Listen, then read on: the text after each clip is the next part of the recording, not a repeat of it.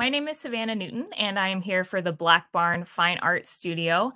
Today, I'm going to be interviewing Eileen Sorg, main artist and owner of Two Dog Studio. And they're launching this new endeavor with the Black Barn, and we're going to talk to her about it. And here we go. Hello. Hello. Thank you so much for being on this today and agreeing to have an interview. And I know like everything is super duper chaotic with what's Yes. going on. Yeah, it's a crazy time. And it's Halloween, also crazy time. So in my world, but yeah. Holiday season, Q4, like everything just coming to the end. Coming. It's good though. It's all gonna be good stuff. So and it's always good to see you, obviously. Any chance I get to talk to you is very exciting for me. So Oh, hopefully everybody thinks the same. I'm not sure, but yeah. no, I think everyone's gonna be stoked, especially with the way that things have changed. And like we don't like there's so many of us that don't meet in person anymore that like this is the only time that we get to see each other because so much has changed since 2020. So much. And before. So yeah. Yeah, but we're gonna have like a physical place now. Physical place, physical classes. So yeah. It'd be so good. So I do have a few questions, and I'm really excited for us to kind of dig into your whole story. And I'm sure everyone else is excited to hear that too. So to start, I wanted us to kind of learn more about like how did you actually become an artist? Because as long as I've known you, you've been Eileen Sorg of Two Dog Studio. And so I know that there was life before that and you got to where you are. And I'd love to hear more about that. It's not that I wish it was a bigger, cooler story, but so I was always doing art and I still have people from high school even that will pop up and go, "Oh, I knew you'd be doing art someday," that usual thing. Not that I was particularly good at it, but I did it because I liked it.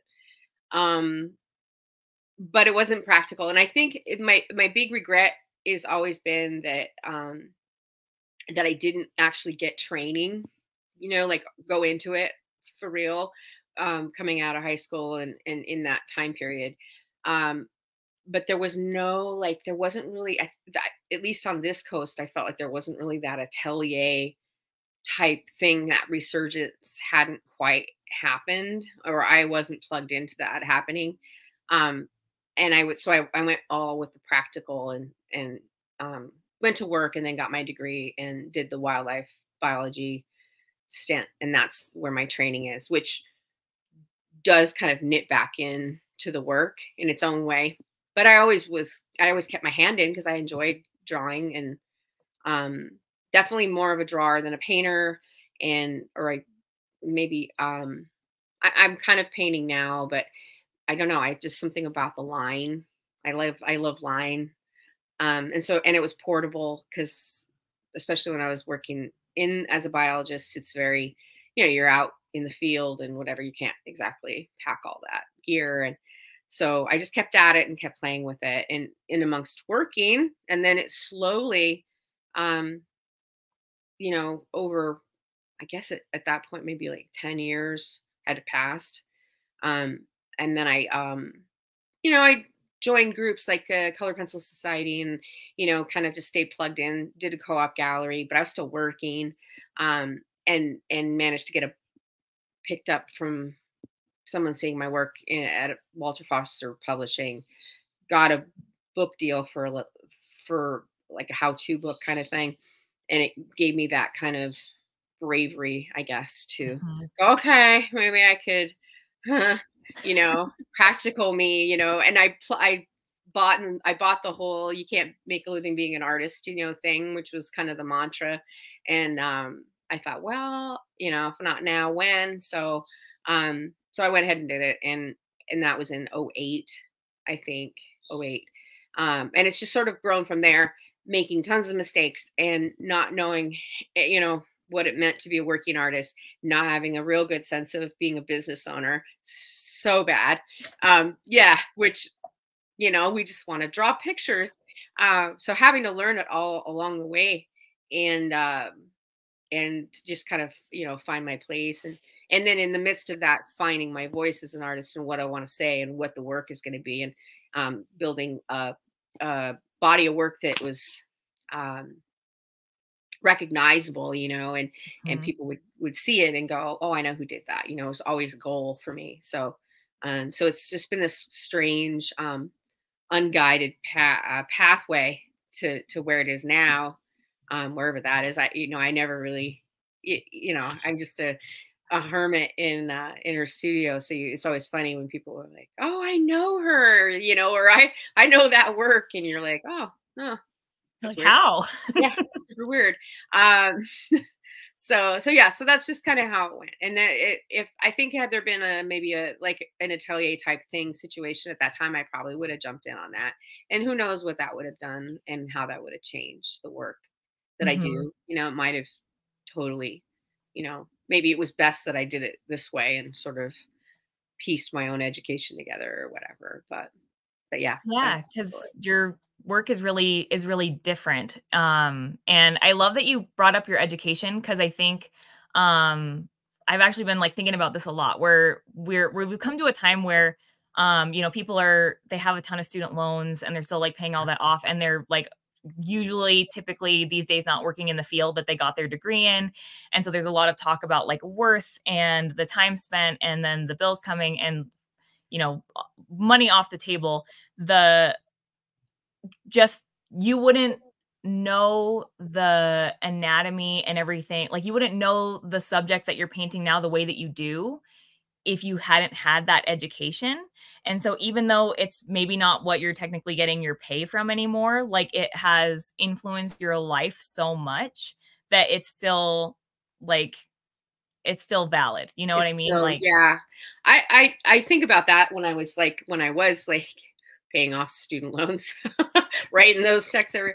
But yeah, I don't regret it. I do think, at the time I wouldn't have thought that, but I do think all the hours I spent stuffing mice for the Burke Museum and all of that, and studying, just all of it, did significantly form kind of the way I represent the the the subject matter in my work, and how I kind of try to stay respectful with them, but still kind of show them as sentient beings and not just cute little woodsy creatures. And some mhm. of them are naughty, and so just like people, there's good and the bad and all of that. So yeah, I'm pretty grateful that it's kind of sewn itself into the work in its own way, even though I'm not. Well, I don't really miss the whole living in a backpack, living with all your stuff in a backpack in a trailer with Bernie out in the middle of the field somewhere, sharing a sharing a little gross trailer or something. All the field work stuff that we all do. So I don't miss that, but I do. Yeah, I do miss some of the study, but I can still, just walk around and go, who was that I just heard? So yeah, I'm Especially where glad that you they live. knit together. Yeah, they knit together pretty well. And again, who knows if I hadn't done that, would I do? It's all so interesting to me how, in hindsight, that yeah, this is probably where I was supposed to be. It just didn't feel like it felt disconnected at the time, but Mhm. it is where I'm supposed to be in the long run. So yeah. Yeah, and I feel like, as far as, like, the atelier, I feel like the way that you use your medium, like, it is so different. Like, I know that other people are kinda starting to do similar stuff and everything, probably because 'cause they're, like, going to Eileen Sorg, courses and everything. But, like, until meeting you, I had never really seen that as, a completed piece. I've seen people using watercolor and colored pencil that way, for like sketching or, as like a highlight, like an Mhm. accent, but not the way that you really the whole piece is just this. I don't know, you feel like you're there because of, like, how extreme the realism is because of how much the colored pencil is embedded and, like, the depth that that creates with the watercolor. Could you talk a little bit about, like, how you kinda figured out that you wanted to do that? I knew, like I say, I've always felt that there was like the two camps, and I definitely fell in line with being more of a drafts person and the drawing part of things. And I did a lot with pen and ink and a lot of with graphite. And then I realized you know, color would be, you know, it was almost like I paced myself, like I created my own weird little atelier, like, oh, I'm gonna learn how to draw in, but I'm gonna stay with black and white, you know, and I'm gonna work with the tones and what I can do with that. And then, oh, okay, I kind of get that. Now I'm gonna start adding color and go into that. And so at the time, it was pretty early on in the color pencil society, and the color pencil world existed, but it was just kind of getting its teeth into the fine art world, I guess, because it really had been sort of kind of panned in the fine art world or the gallery world, right? And so I kind of jumped into, you have to almost relearn a bit, because the way color pencil moves or doesn't move really on the paper versus graphite, or it's very different. And then having to think in color versus just, you know, the value scale and the grayscale. So it was a little bit of a learning curve. And then you come to that realization that it's super slow, and you're like, okay, I'm gonna get one piece done a year. Yay. Like, so the hand. so yeah. So at some point I was like, you know, I'm gonna have to you know, I have a lot that I want to say, you know, I want to create some work. How do I do this? And I don't even remember how I tripped over her, but there was a class at the time being offered by Sue Ellen Ross, who is a fabulous artist that we were lucky enough that she lives in West Seattle. And she is a painter. She does wonderful watercolor paintings. And it was very well established, has a great career, had a long career when I met her. And she sort of was doing this mix, and she was heavy in watercolor, very realistic. And she did this thing with a little bit of ink and then this watercolor, and then she would do some colored pencil with it.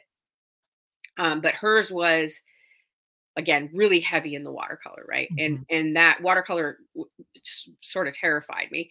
But I was lucky, and I was able to take a class from her. And it was right about the time when she was getting ready to stop teaching too. So it was really lucky.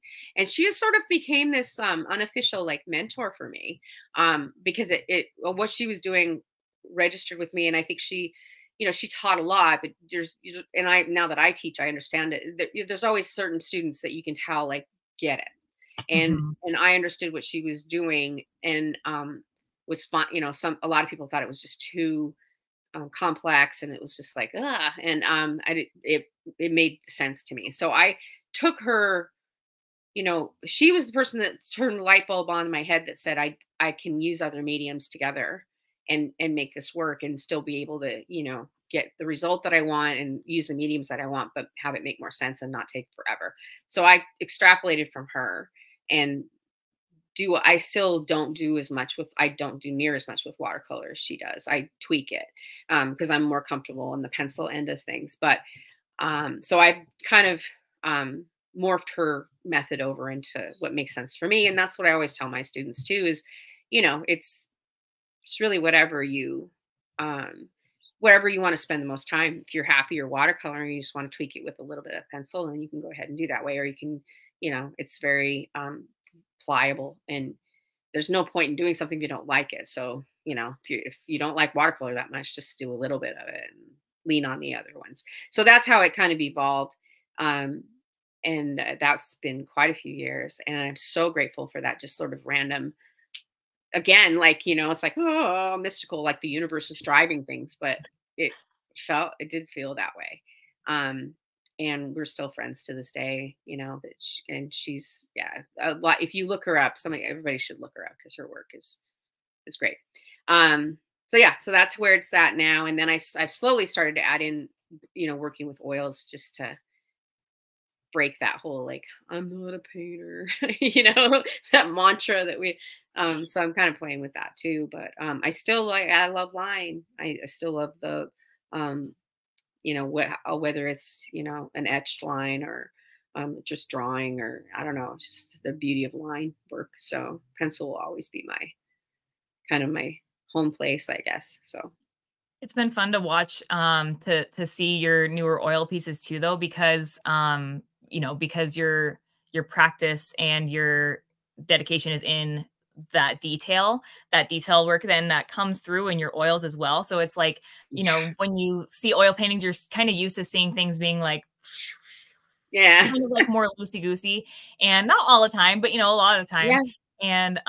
And so yours, like, it's like illustrated in oil, you know, like, Yes, it's weird.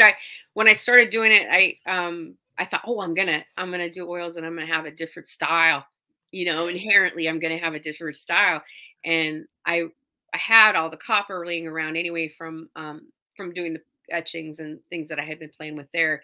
And I thought, "Well, I had seen this really cool exhibit up in Canada. It was a Flemish exhibit, and they've been painting oil on copper for centuries, but you didn't really see it now. And these paintings I saw that were like 400 years old, they were just beautiful on copper. So I thought, I'm going to do that.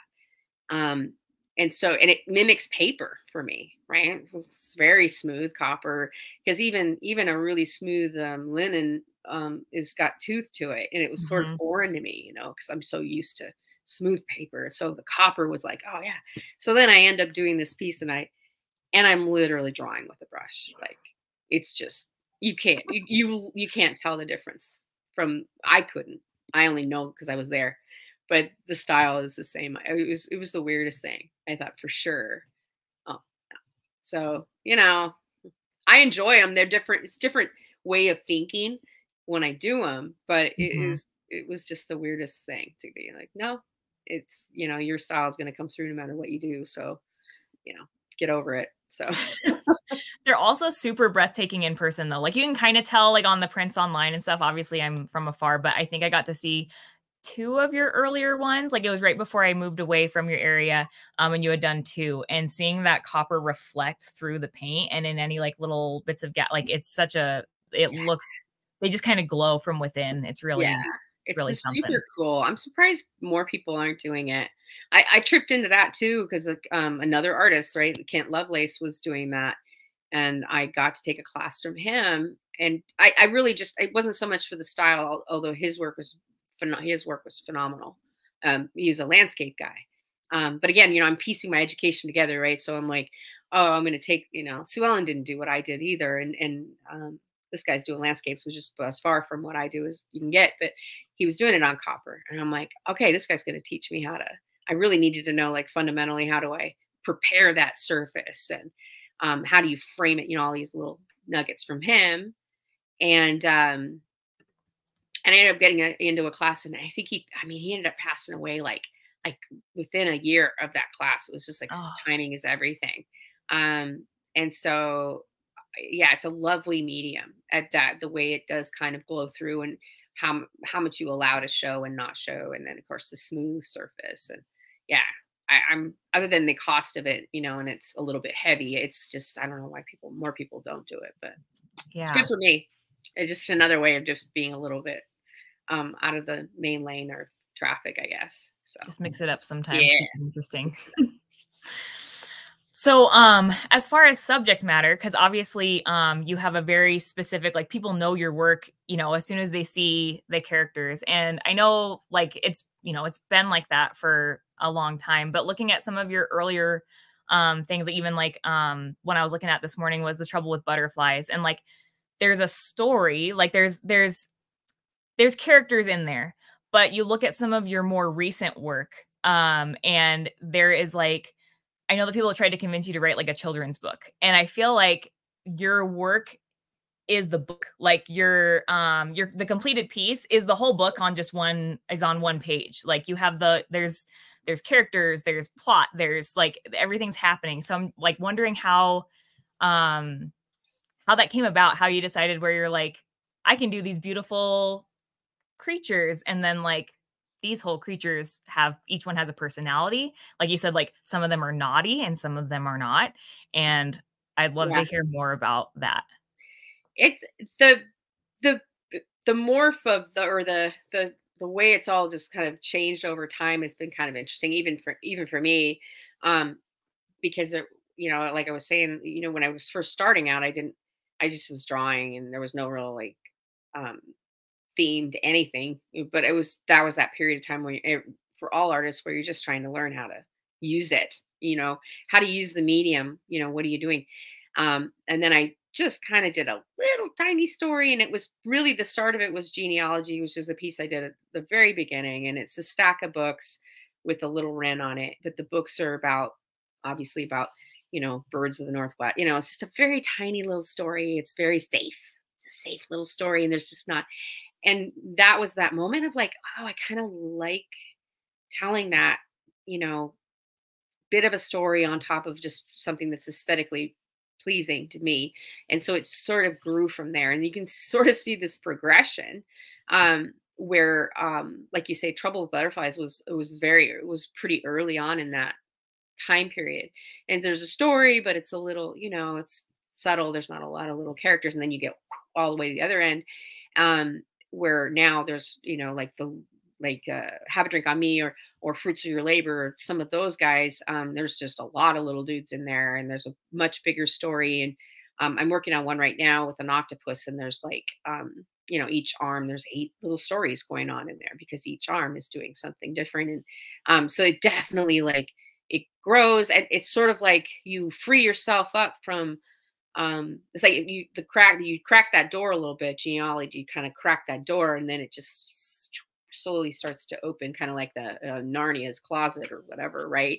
And so it's kind of fun because you never know, because I don't really have a real control over them either, which I think is weird. It's weird for me to say that. This is like, well, then who does have control of ego? But I don't just sit down and go, okay, I'm going to think of a drawing right now. And it doesn't work that way. So they come out of, I don't dream them either. They just a little nugget, or somebody will say something and it'll kind of trip something for me, or I'll be just doing something stupid like laundry, and I'll think, well, that would be just a little piece of that story will kick in. And then as it kind of percolates, it grows and grows and grows. So I wish I had that. Sometimes I wish I had that ability to just go, okay, I'm gonna sit down and think of 5 awesome drawings right now and have these, all fleshed out. It doesn't work that way. But yeah, I do like to take them.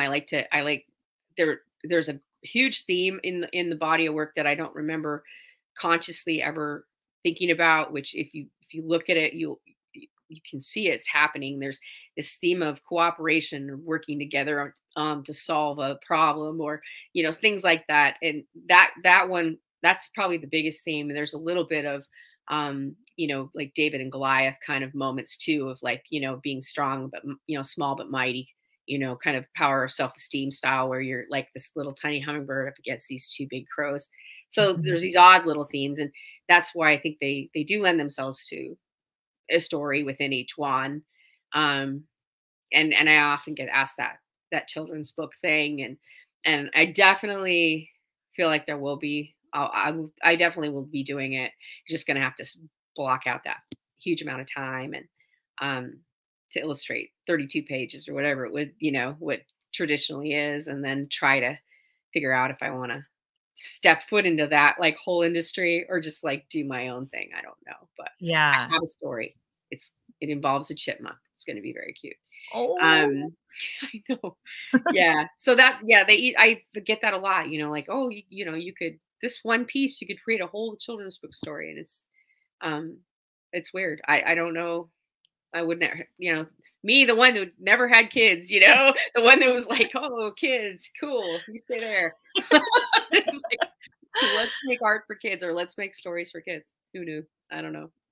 Well, and I think that even though it's for kids, that just means it's accessible, right? So it's not that it's necessarily for kids. You're just kind of in touch with that innocent part of humans. We're all just grown up kids. We're just older kids. True. And we still want the adultier adult. And so it's I feel like you're kind of speaking to everybody, because everyone still likes stories, and everyone wants a break from life. We all want to be in that space, so Yeah. I don't feel like you have to be a parent to know, what you would have loved as a kid, what other people needed as a kid, and what kids need. We all need it. I think it's fair. And I mean, if I still find an old Beatrix Potter book, I've got to buy it or whatever, because that was my thing. And I certainly channel her work quite a bit, subtly, and Fruits of Your Labor is a relatively new one, and that one's got I ripped off of her so much in that one with the colors and the it's subtle, but just doing the colors and people resonate with that piece, and I'm always like, you're a Beatrix kid. You grew up I'll on have to pay Beatrix. attention to that. Yeah, I got a little anthology actually for my eldest because I knew that you love Beatrix Potter and I had never read that when I was little. And so I was like, well, I want to read it. I want my little girl to read it. So so lovely, so lovely, everything about it. And and we're different because like that biology part of me won't let me put little clothes on them or like or put little hats on them or anything. I can't do it. I can't. And she does, but I don't know. There's just something about the way I don't know. She just treated them very respectfully and gave them personalities. And again, some were naughty, some weren't. I mean, yep. I just liked that, and I think there's a lot of that soaked in some way. So yeah. When you're deciding which characters are naughty, does your biology background like come into play heavily on the species? For sure. I mean, there's certain animals, and I haven't drawn a lot of them, but there's certain ones like it's odd, but porcupines, I keep wanting to do a porcupine because they're really actually cute.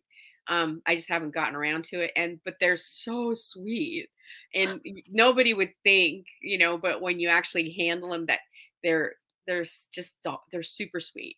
And then you get into like, well, obviously we all know like the hummingbirds are pretty wicked. They can be, they're so cute looking, but they're pretty wicked. Chipmunks and squirrels, and crows, we all know that's it's easier. Anything in the weasels, I love all the weasels, but they're weasels.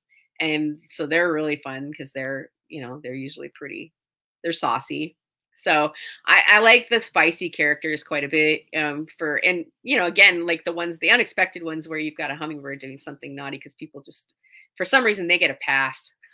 Yeah. People let them get a pass for all their behavior, probably because they're little, but they're, it's the whole point, it's just tweak on the way that the nature of things. I did a whole like summer of working with black bears and trapping black bears, and they are super big babies too, oddly. And so when I did the only one black bear painting I have done, I was really careful to make, sure that it wasn't like Yogi, like super cute, but it wasn't also this ferocious, scary thing that it's just this, sort of a benign character, one of the largest of, our forests, but certainly not something to be terrified of or whatever, and just kind of magnificent in its own way. So yeah, I guess I try to be respectful of all of them, but Mhm. that's just me, right? Yeah. I love it. So kind of a fast pivot, but so I have had the pleasure of being in one of your workshops and Mm. we did which one was it? It was The Pursuit of Happiness that we covered in the one Wow. in one of the ones I got to go to. And it was fun, obviously, but also it was just teaching just feels so like natural for you. Like it just like you're just kind of having a conversation and demonstrating. And it was just like it was such an easy class. Like we were tackling something kind of, as a big raven and peacock feathers. And like I feel like that's like can be kind of intimidating because there's so many different colors in raven feathers and everything. Like there's just a lot going on. But it was fun and it was kind of easy. And I'm just wondering if you like always knew that you wanted to go into teaching as well, or like how that rolled out. Um, I don't really remember. I think because I was doing something so weird, with not weird, but because I had taken color pencil and I'd thrown all this stuff into it, and then the work itself was kind of shooting off in its own direction. It became an anomaly enough that people were like, I want to know like what's going on over there. And so I guarantee you somebody would have come up to me and said, "Hey, would you like to teach?" Because it's never going to be me going, "I'd like," I'm chicken. I'm a bit chicken. Just like the book deal happened, I didn't go looking for it. Things always just sort of have to like come to me. So I don't know that I ever thought about teaching. And I'm sure, and I know it terrified me at the beginning. Um, and it's a lot harder than I thought it would be because you have to you have to think about everything you do, you know, because when you're just working in the studio, it's odd, but you're just kind of, you know, your left brain does kind of check out a little bit, and you're just working off of intuitive. There's a lot of intuitive things you do, and you don't realize you're doing them. And, you know, sometimes it's just like you know, you're flipping your pencil and rolling it, and because you're keeping the sharp, you know, but you Mhm. don't think about it. You just do it. And so when you teach, you've got to think about all those little things are important. And if you're a teacher that wants your students to succeed and to feel like to not to break through any frustrations of, because there's always frustrations in learning something new. It is always, if I go and take a class in something new, I'm just like any of my students that are doing things for the first time. It's, you want to end up with this masterpiece at the end of the class, but you know that's not realistic and that's not why you're there, but you still can't help feeling that way. And um, so if you want your students to really succeed, you've got to break down your process so thoroughly. Um, and when you're working in color pencil, and I'm breaking down watercolor, I'm breaking down ink, and I'm breaking down color pencil. So I'm actually tearing down multiple medias instead of one. Uh, but yeah, so it just evolved, and God, I can't even think. I was thinking about it the other day, like how many people have I taught over the years? I can't even imagine, because it's just, I've done it, and I don't do it a lot, but over the course of all these years and all the traveling and teaching and out of state and all of that, I don't know, and I don't know. I knew what I didn't want to be as a teacher, having taken classes where I was like, ooh, um, that was a lot of money to just come and not, you know, and it's always frustrating when you take a class from somebody that has an amazing skill set, but just is not a great teacher. And so it was helpful to know, like, I basically looked at it like, if I'm my own student, what do I want out of this class? And that's what I framed how I teach, as far as just being full disclosure, um, approachable, down to earth, regular ass person. That, and that's just that's what's worked for me. And, you know, maybe it doesn't work for all the students, but certainly, my only goal as a teacher is just to make sure that people leave with a greater understanding of what they're doing, and had a good time and surprise themselves with what they were able to do. Because I know it's scary Mhm. to go, you know, I love that work. I love that person's work. I want to take a class, but I'm scared because I don't think I'm good at X. And so to be brave enough to say, I'm registering, I'm going to take that class, I'm going to show up, and still feel, unsure of myself for 2 days, you know, I'm going to show up and make sure they at the end of that, they, they're happy, and they understand, and they learn some stuff, and they I can do do. they can go like that. Yeah. I love that you pointed out too that they might not walk out with a finished piece, because I do think Yeah. that is something that a lot of the like the paint and sip. Nothing wrong with paint and sip, but you know what I mean. Like Oh, there's so you're much not wrong with doing the same thing. it. There's That's a whole nother. But you know what I mean? Like people Yeah, walk in and they think that they're gonna leave with a yeah, masterpiece in 4 hours, and that's just not realistic. it is. And so and that reminded me in your class, it's been a few years now, that I definitely did not finish like at all before I left. But the way that you taught what you taught, like I still do sometimes like work in that medium in the way that you showed me. And I think it took me like 3 weeks to go home and finish the piece that we did in the class. But because of what you taught during that class, like it was, I don't know, the way that you break it down, it was matter of fact. It was very simple. There was nothing foofy about it. It wasn't just like, well, if you're born with the gift. It was just like, Oh, here's what we're gonna do, and if this you're is how you do trying, it. And it yeah, just like I don't know. I just you have a really great like matter of fact way of teaching that is it just makes it applicable to all the things afterward. yeah. I hope so. And yeah, it's not a fast medium. It's colored pencil. It's not fast. That would be the worst like paint and sip class in the world. Like, let's do colored pencil.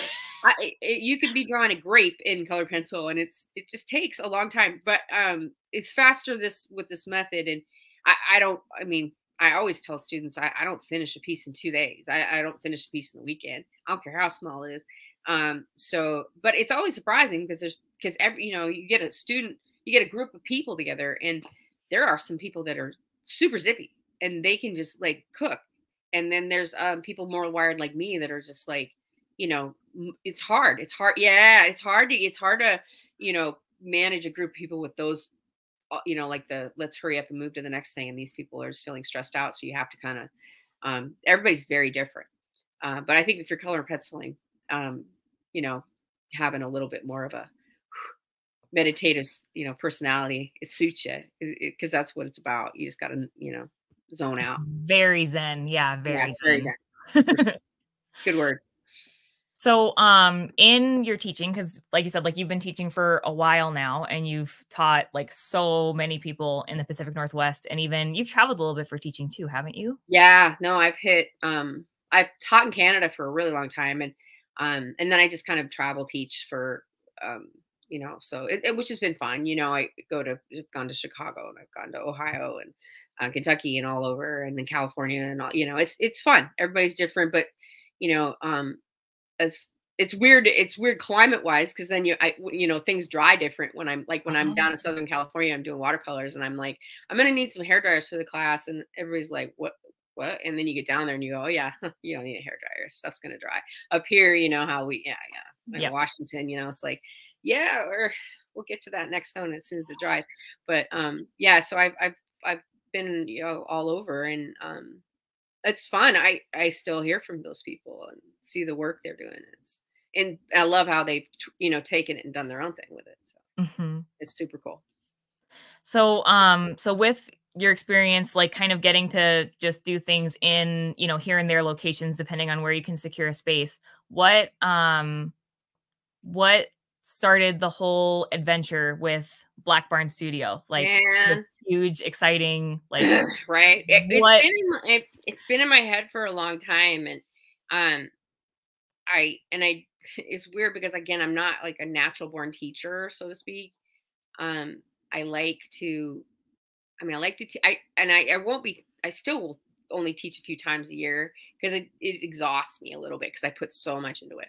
And there are people on this that walk this earth that are like superhumans that can teach every day, and they just feed off of that, and God love them. And I've found my little herd of them to bring into Black Barn for that. Um, but I I don't know as much of a hermit as I feel like I've kind of always been and like being, because as an artist, you kind of have to embrace your inner hermit. I mean, you do your best work. You can't, it's not a group project. You work alone.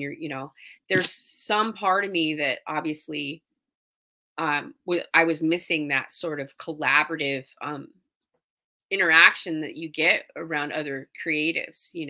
And again, it's like with the work and not realizing I had a theme in the work, I was clearly searching for that to fill that void in some capacity. So in my head I was like, oh, maybe someday I'll do this thing. And when I don't want to travel and do the show circuit maybe as much, I can have this little home base that and now that it's getting closer and things are coming together, I think, well, it's almost like that missing feeling of when I was searching for what am I going to do with my life, and I can't be an artist, there's no whatever. It's like the ateliers training thing has now come full circle, and it's going to be like here, and I can actually do the things where I felt like there was a gap in my education, like we're starting the life drawing sessions, and always felt like that was a gap.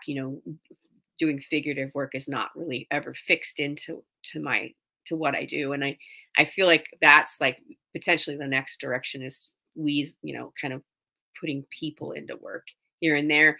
But I've got to, my skill set needs to get there, so this is like can't get around it if it's right in your own backyard. So I don't know. I think I went to I had coffee with a friend of mine a great friend that was talking about this, and she said, I think she says, I think I'm a social introvert. That was the first time I'd ever really heard that. And I thought, thank you, Ashley, for that. I think I am like that. I'm a social introvert. I have mostly just kind of a hermit, mostly just kind of stay to myself, but there's parts of me that want to have that interaction and with other like-minded people. And Mhm. so I'm super looking forward to a space that's where we can all, work independently and work on our things, but still be able to pick our head up and go, hey, what do you think's going on here? What's wrong with this? What are you What's doing wrong with with it? this? And the energy, the learning energy, and learning from people like certainly, Derek Gundy being involved is like beyond great. Just talk about a superstar teacher, that just kind of can teach anything, which is so annoying. And James Andrews as well, with his coming in with his truly with his atelier background and having just completed that program.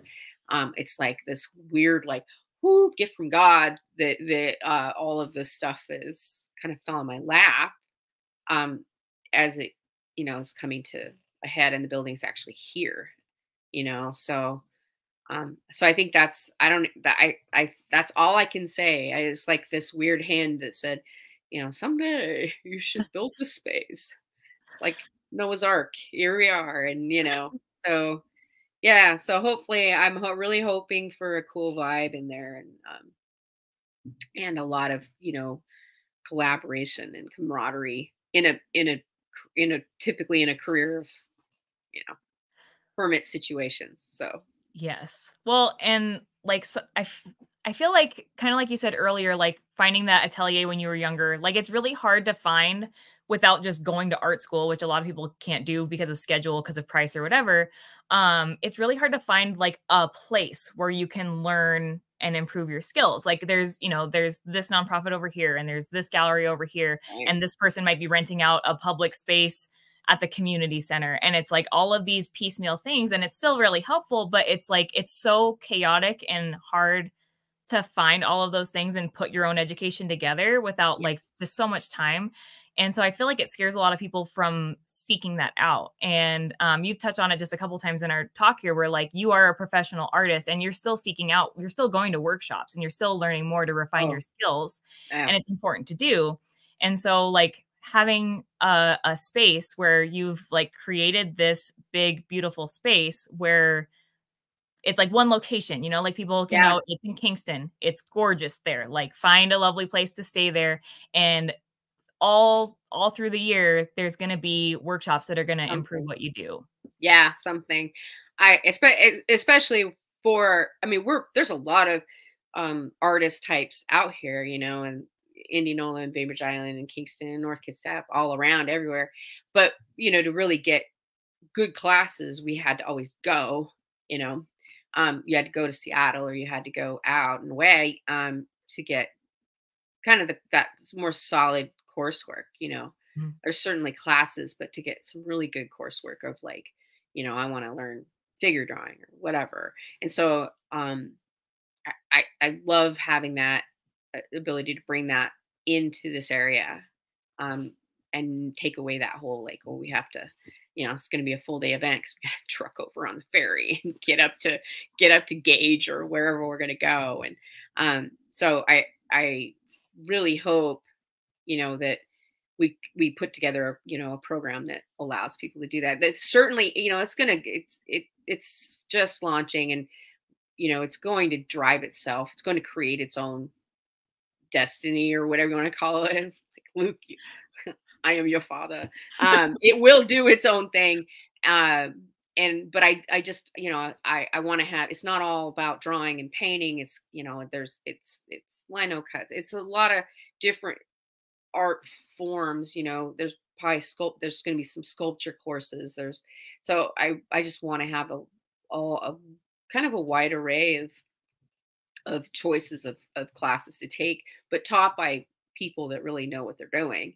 Mhm. And so it's not super narrow that way. I like the idea of like, get a like gangster weaver come in and teach that, like anybody that's a crafts person doing a bang up job with it is kind of what I'm looking for. So, but yeah, I just think the community of it And like you say, Kingston's lovely. The farm is lovely. And so to have a classes in that kind of weird, just different setting than I've ever taught at, for sure.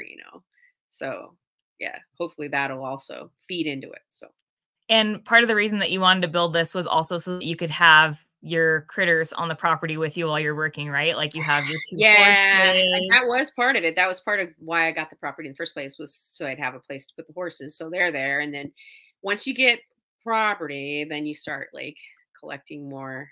Yeah. So there's more coming down the pike as we speak with that. Cause then, at that point it's like, well, I can't travel now. I got horses. So why not get a whole bunch of stuff? So but yeah, we built the floor really strong in there in the barn, so we can just like come in with, you can just we'll walk that big draft horse right in the middle of the room and say, here, we're going to live draw on this, or yeah, right. You can That would be a just, great yeah, time. yeah, for sure. So I also love the idea of just like being in kind of a tough workshop and then needing a little break and then just going out and like petting a baby goat or a mental break. pony and Yeah. like Mental break. Yeah. come back Yeah. to it. Or yeah, the baby goat. We don't know, again, they'll probably be in the space more than out, but yeah, so yeah, being on a farm and then also having the woods to go kind of walk through the woods and clear your brain, or grab some stuff to draw. I mean, I don't know. It's gonna be it's a different vibe. I've taught there was one place I taught down in Oregon called Sitka Center, and it was similar in that it was out in this really remote kind of place with the woods and very kind of natural. But most of the time, you're teaching in either an urban environment or you're at a hotel guest, room or whatever. And so this will be nice to have like a little bit of both, a little serenity now, and then go back in and stretch yourself out with learning. So Yep. unless you're doing the color pencil class, because then that's Zen. So yeah, that's Zen, inherently Zen. Yes. So can you tell me why the barn is black? Yeah, and with Derek, the first thing I said, Derek asked me that too, and then the first thing I said is like black like my soul, and he's like, you're gonna have to get a better answer than that. But I do love that. I do love black look. I just love the look of it. But it's sort of like it has this physical and then this metaphorical reason. It's weird, but physically, the black barn is, you can take and as soon as we got it painted, this proved that I was right the whole time, because there's always that moment like, what if you're not right? But wait, you can take that barn and I can take like a red pot, a red glazed garden pot, and I can put it right in front of the wall of the barn, and then I can put this like bright little fern in the pot.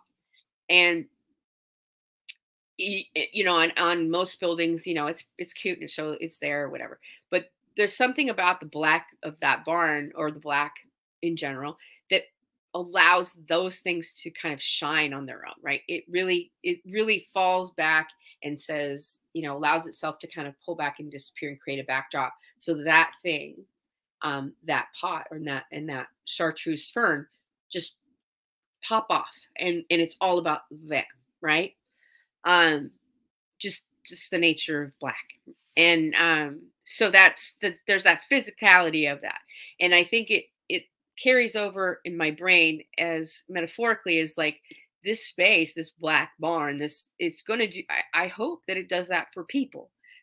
It's there to put us all together and bring all this information and all this sharing of knowledge, and allow people to come in and kind of soak that in and really shine on their own. And so they'll become the little red pot with the fern in it. The barn will be there to sort of to really take those people and say, look what they can do and what they were afraid to try, and where they, what they're doing now. So that was sort of the woo-woo version of why black barn. That's how I felt. Like it needed the strength but not take all it's not there to take all the glory. It's there to shine that on what's around it, basically. I love that. Yeah. I also feel like that means that there's probably going to be some really fun, like, stepping back at the end of the workshop and like holding all the work next to each other, like outside, next to the barn. Yeah, no, it would be perfect out there too. Again, it's like this, it's just this big long wall of dark. I think that'll be a fun little, like, all those little fun traditions, that you can create when you're starting something, like, this is what we do. Yeah. This first night we always have pizza, and then at the end we do this little thing, and but yeah, it's nice to, it'd be nice to have those things start up of all that tradition. It certainly would. Yeah, you can definitely see a lot of stuff against a big black wall. Let me just say that. Now that I've got them, I'm like, whoo, okay, that's black. I bet it looks really cool in the setting too, like with the trees and everything around it, and I bet it's like a presence. It does. For a long time I was calling it the Death Star, because it's like, in the house too, they both are very, but yeah, they're strength, but they're quiet. It's a quiet, strong strength to them. So hopefully it'll be an inviting space. Yeah. It sits in its environment. Feels good in there. So I can't wait to see it in person. yeah, I know. So when will people get their first opportunity to visit? We are set to grand open on November 10th through the 12th. That weekend is it's coinciding with Art in the Woods tour, which is like an annual studio tour here in North Kitsap. And I believe there's usually 20 to 22 studios in that tour. It's pretty big. It's a lovely tour because it really is in studios, and sometimes studio tours slip a little bit and you end up going to, like, not really an actual working studio. So this one's lovely, and it is, you get to peruse through, people's underwear drawer. I mean, you're like in the studio. So we're going to grand open on that weekend. And we've got 12 artists, me included, 12 artists in there across all the mediums, which is nice because we've got glass and metal and textile and painters and potters and jewelers. So it'll be fun. Good food too. A friend of mine, Ariel, is kind of this master at making good nosh. So we'll have some good snacks, which is always, and we'll have Olive. So for those that know Olive, that's a draw in itself. Which she's not a food. She's a really cute dog. Yeah. We're talking about food. Don't eat Olive. Yeah, she'll have different sweaters every day. And so yeah, that's our grand opening. And then we're gonna kind of pull back for a little bit in the sense of it and get geared up for 2024. I'll do the first class in January. The 13th and 14th is sort of the first class in the barn. And then we'll just kind of go from there. Hopefully, we will by November 10th, we'll have sort of the 2024 class roster getting built out so people can look and see what's getting offered. And hopefully there'll be something that strikes a fancy with them. We've got some really great people so far that are, looking at the lino cut class. I'm super looking forward to for myself because I've always wanted to dabble with lino. And then, of course, Derek with his watercolor, and James Andrews is going to do sort of a mini atelier with drawing from the Bard cast and then drawing from life, which is, again, really good skills just for anybody that's trying to get some, it's kind of those things you got to know the rules before you can break the rules. And so learning them, and then, it's just a great way to build. So yeah, we're looking ahead to all of that, and looking to find other teachers, always willing to get that info too. So yeah, it's gonna be interesting. I think the community will drive whatever this ends up being more than anything. Yeah. So will any of the teaching artists for 2024, will they be at Art in the Woods on display? Not displaying per se, but Derek Gundy and James Andrews will be there. James will be there. I don't know if he's going to come on Friday or Saturday, but he'll actually be there and do some demonstration, which will be fun. Cool. Do some drawing from life, which I'm super stoked about. And then of course I'll be there. But that's the extent of that.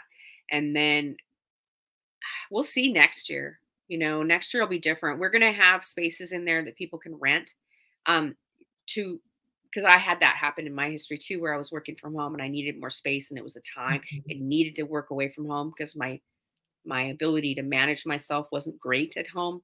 And so I was lucky enough to find a space to rent and did that. And so we're going to have a few spaces like that in there.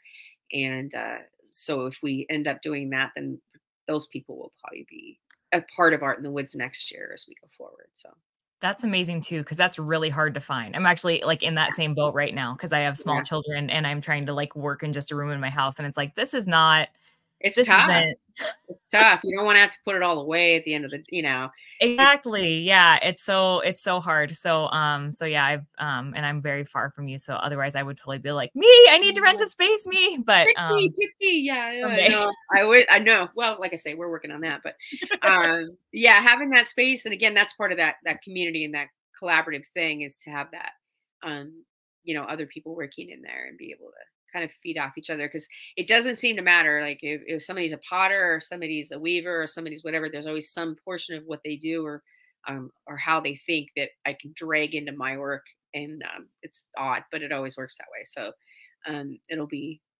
really it'll be interesting. It'll be interesting to see what changes I see in my own work going forward in this space too. So Yeah. Yeah. What an exciting thing. That's yeah, just so I know. big. Super scared. Now I have to just learn how to run a whole nother business. Like I'm so good at this business thing. It's like, why am I doing this to myself? Well, just But like your artwork, that's what like your little characters, that's what all the collaboration is for. And when yes, hands make the light yes, work, we're all carrying a different little fruit and yeah, a twig and a you know. shiny object and gonna hit them over the Yeah. finish line. That I'm gonna look at it that way. That's a good way to look at it. I really am lucky with that community of people. So Yeah, I'm already very happy about that. So we're it's gonna be a good group. awesome. Well, everybody, if you want to get to see it for yourself, she said Art in the Woods, November 10th through the 12th. You'll have a chance to go and see it in person. And then I believe, are some workshops already available on your website to sign up for? Yeah, mine is up there and it's getting full. If it does fill up, I'm gonna just throw another one in. I think to take the overflow. So yeah, mine's up there in January 13th and 14th. That one's open. Intro to Watercolor with Derek is a 1-day, and that's up there now. There's a 2-day with James Anders that's up there as well, and there's a 2-day Derek more intensive watercolor class that are up there. Yeah, Awesome. and before Art in the Woods, I'm sure we'll have more of them up there too. So yeah. So go take a peek. They're probably going to fill up kind of fast. So check out blackbarnfineartstudio.com to sign up for classes before before things fill up there. And yeah, keep following along because more is gonna come up, and Yeah, it's just exciting. it is. Yay. Yay.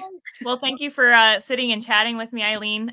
We got some more, we're going to try and do some more interviews as time goes on with different instructors that are coming through. So we can just kind of keep everyone in the know about what's coming up with the Oh yeah, you're Black gonna love those Barn. guys. Those guys are great. Yeah.